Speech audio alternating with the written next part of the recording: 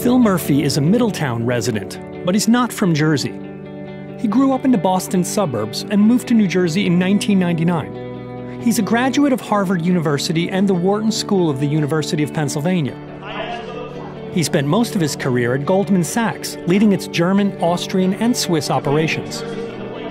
Murphy has never held an elected office before, but he did serve as U.S. ambassador to Germany under President Barack Obama.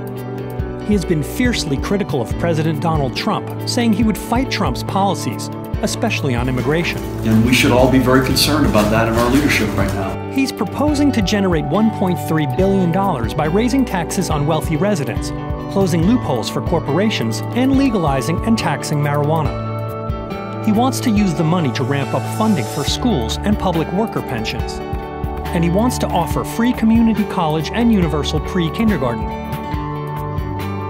It's not clear if Murphy will be able to fund all his initiatives. Phil Murphy will succeed Chris Christie as the 56th governor of New Jersey on January 16.